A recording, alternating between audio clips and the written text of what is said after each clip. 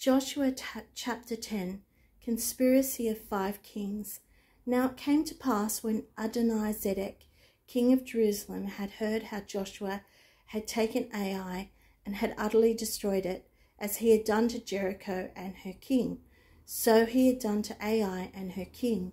And now the inhabitants of Gibeon had made peace with Israel and were among them, that they feared greatly, because Gibeon was a great city, as one of the royal cities, and because it was greater than Ai, and all the men thereof were mighty. Wherefore Adonizedek, king of Jerusalem, sent unto Hoham, king of Hebron, and unto Piram, king of Jarmuth, and unto Japhia, king of Lachish, and unto Debir, king of Eglon, saying, Come up unto me, and help me, that we may smite Gibeon. For it hath made peace with Joshua and with the children of Israel. Therefore the 5 kings of the Amorites, the king of Jerusalem, the king of Hebron, the king of Jarmuth, the king of Lachish, the king of Eglon, gathered themselves together and went up, they and all their hosts, and encamped before Gibeon, and made war against it. Gibeon asked for Israel's protection, and the men of Gibeon sent unto Joshua to the camp to Gilgal, saying, Slack not thy hand from thy servants. Come up to us quickly, and save us, and help us. For all the kings of the Amorites that dwell in the mountains are gathered together against us. So Joshua ascended from Gilgal, he and all the people of war with him, and all the mighty men of valour. And the Lord said unto Joshua, Fear them not, for I have delivered them into thine hand. There shall not a man of them stand before thee. Joshua therefore came unto them suddenly, and went up from Gilgal all night. And the Lord discomfited them before Israel, and slew them with a great slaughter at Gibeon, and chased them along the way that goeth up to Beth Horon, and smote them to Azekah and unto Makkedah.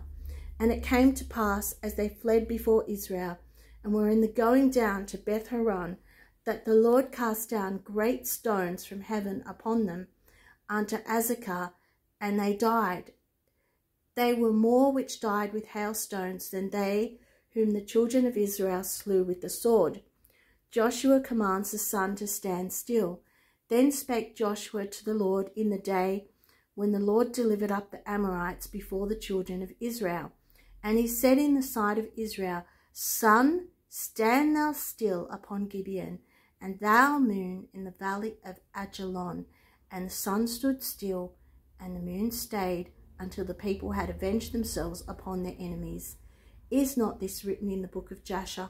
So the sun stood still in the midst of heaven, and hasted not to go down about a whole day. And there was no day like that before or after it, that the Lord hearkened unto the voice of a man, for the Lord fought for Israel. And Joshua returned, and all Israel with him, unto the camp to Gilgal. But these 5 kings fled, and hid themselves in a cave at Makkedah. And it was told Joshua, saying, The 5 kings are found hid in a cave at Makkedah. And Joshua said, Roll great stones upon the mouth of the cave, and set men by it for to keep them. And stay ye not, but pursue after your enemies, and smite the hindmost of them. Suffer them not to enter into their cities, for the Lord your God hath delivered them into your hand. And it came to pass, when Joshua and the children of Israel had made an end of slaying them with a very great slaughter, till they were consumed, that the rest which remained of them entered into fenced cities. And all the people returned to the camp to Joshua at Makkedah in peace. None moved his tongue against any of the children of Israel. The death of 5 kings. Then said Joshua, Open the mouth of the cave, and bring out those 5 kings unto me out of the cave. And they did so, and brought forth those 5 kings unto him out of the cave. The king of Jerusalem, the king of Hebron, the king of Jarmuth, the king of Lachish, and the king of Eglon. And it came to pass, when they brought out those kings unto Joshua, that Joshua called for all the men of Israel, and said unto the captains of the men of war which went with him, Come near, put your feet upon the necks of these kings. And they came near, and put their feet upon the necks of them. And Joshua said unto them, Fear not, nor be dismayed. Be strong and of good courage, for thus shall the Lord do to all your enemies against whom ye fight. And afterward Joshua smote them and slew them, and hanged them on 5 trees, and they were hanging upon the trees until the evening. And it came to pass at the time of the going down of the sun, that Joshua commanded, and they took them down off the trees, and cast them into a cave, wherein they had been hid, and laid great stones in the cave's mouth, which remain until this very day. Joshua's conquests.